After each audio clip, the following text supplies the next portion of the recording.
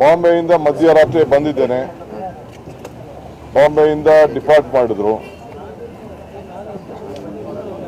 ಇದು ಪ್ರಜಾಪ್ರಭುತ್ವದ ವ್ಯವಸ್ಥೆಗೆ ಒಂದು ಸರ್ಕಾರ ನಡ್ಕೊಳ್ಳುವಂಥ ರೀತಿ ಅಲ್ಲ.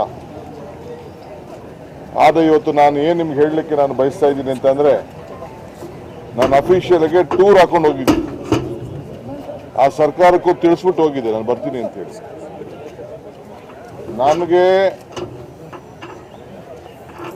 ಒಂದು 4-5 ಜನ ಶಾಸಕರುಗಳು ನನ್ನ ಹೆಸರು ಹಾಕಿ, ಮುಖ್ಯಮಂತ್ರಿ ಹೆಸರು ಹಾಕಿ, ಇವರಿಬ್ಬರು ನಾವು ಭೇಟಿ ಮಾಡೋಕ್ಕೆ ಇಷ್ಟ ಇಲ್ಲ ಅಂತ ಹೇಳಿ ಕೊಟ್ಟಿದ್ರು ಅಂತ ಒಂದು ನನಗೆ ಪೊಲೀಸ್ ಅವರು ಮಾಹಿತಿಯನ್ನು ಕೊಟ್ಟರು. ಆದರೆ ಬೇರೆ ಮಂತ್ರಿಗಳ ಶಾಸಕರುಗಳಿಗೆ ಅವ್ರು ಭೇಟಿ ಮಾಡೋಕ್ಕೆ ಅವಕಾಶ ಕೊಡ್ಬೋದಾಗಿತ್ತು. ನಮ್ಗೆ ಅಲ್ಲಿಂದನೂ ನಮ್ಮ ಹತ್ರ ಮಾತಾಡಬೇಕು ಅಂತ ಕೆಲವು ಮಾಹಿತಿ ಇದ್ರೋದ್ರಿಂದ ನಾವು ಹೋಗಿದ್ದು. ನಾನು ಯಾರು ಅಂತ ನಾನು ಹೇಳೋಕ್ಕಾಗೋದಿಲ್ಲ.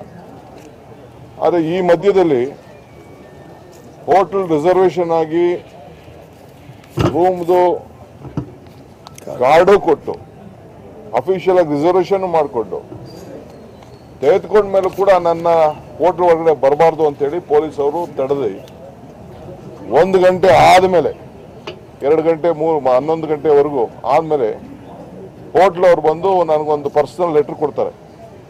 ದಯವಿಟ್ಟು ನಿಮ್ಮ ಹೋಟೆಲ್ನ ಕ್ಯಾನ್ಸಲ್ ಮಾಡಿದ್ದೀವಿ, ಎಮರ್ಜೆನ್ಸಿ ಸಿಚುವೇಶನ್ ಇದೆ ಅಂತ ಹೇಳಿ ನನಗೆ ಒಂದು ಅಫಿಷಿಯಲ್ ಆಗಿ ಲೆಟರನ್ನು ಕೊಟ್ಟಿದ್ದಾರೆ.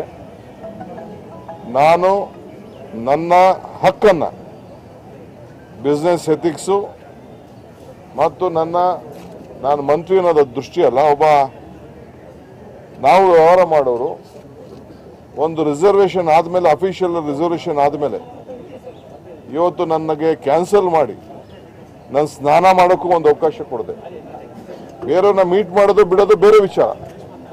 ಆದರೆ ಹೋಟ್ಲಲ್ಲಿ ಇರಲೇಬಾರ್ದು, ನೀವು ಹೋಟ್ಲೊಳಗೆ ಬರಲೇಬಾರ್ದು ಅಂಥೇಳಿ ಪೊಲೀಸವರು ಮತ್ತು ಹೋಟ್ಲವರು ಬಂದು ಲೆಟ್ರ್ ಕೊಡ್ತಾರೆ ಅಂತ ಹೇಳಿದ್ರೆ, ಇದು ಇಡೀ ದೇಶ ಒಂದು ಬಿಸ್ನೆಸ್ ಎಥಿಕ್ಸು ಮತ್ತು ರಕ್ಷಣೆ, ಮಾನವೀಯತೆ ಇವೆಲ್ಲ ಕೂಡ ಇಲ್ಲಿ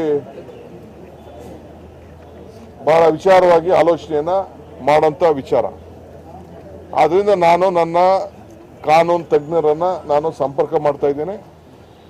ಲೀಗಲ್ ಆಗಿ ಯಾವ ರೀತಿ ಈ ಹೋಟ್ಲಿಂದ ವಿರುದ್ಧ ಹೋರಾಟ ಮಾಡಬೇಕು, ಬೇರೆ ಯಾರ ವಿರುದ್ಧ ಹೋರಾಟ ಮಾಡಬೇಕು ಈ ವಿಚಾರದಲ್ಲಿ ಅಂತ ಹೇಳಿ ನಮ್ಮ ಶಾಸಕರಿಗೂ ಭೇಟಿ ಮಾಡೋದು ಇಲ್ಲದೆ ಇರೋದು ಅದು ಅವ್ರಿಗೆ ಬಿಟ್ಟಿದ್ದಂಥ ವಿಚಾರ, ಅದು ಬೇರೆ ವಿಚಾರ.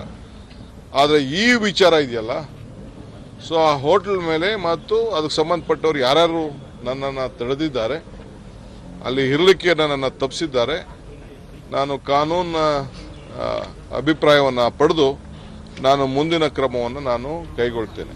ಸರ್, ಪೊಲಿಟಿಕಲ್ ಡೆವಲಪ್ಮೆಂಟ್ಸ್ ಬಗ್ಗೆ ಏನು ಹೇಳ್ತೀರಿ? ಇನ್ನೂ 2 ವಿಕೆಟ್ ನಿನ್ನೆ ಸುಧಾಕರ್ ಮತ್ತು MTV. One thing. As far as this one I had gone officially to the Mumbai.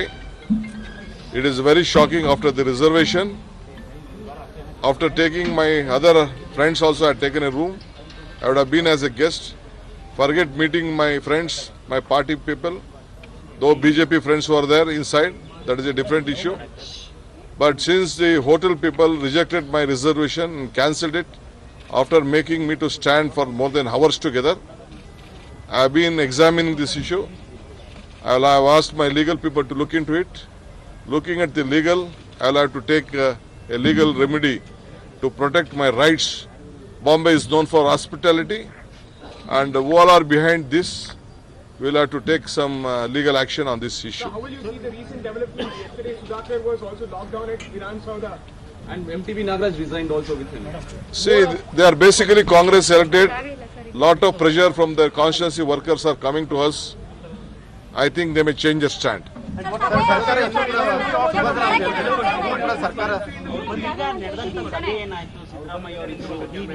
ಅದೆಲ್ಲ ಆ ಸಭೆದು ನಾನು ಇಲ್ಲಿ ವಕ್ತಾರನಾಗಿ ನಾನು ಹೇಳಲಿಕ್ಕೆ ನಾನು ತಯಾರಿಲ್ಲ. ನಮ್ಮ ಪಕ್ಷದ CLP ನಾಯಕರು ಮಾತಾಡ್ತಾರೆ, ಇಲ್ಲ ನಮ್ಮ ವರಿಷ್ಠರು ಮಾತಾಡ್ತಾರೆ. Sir, the BJP is saying that you have been reduced to minority and that you don't have moral grounds to continue. No, BJP doesn't have anything to play in this. Why they are playing this drama here?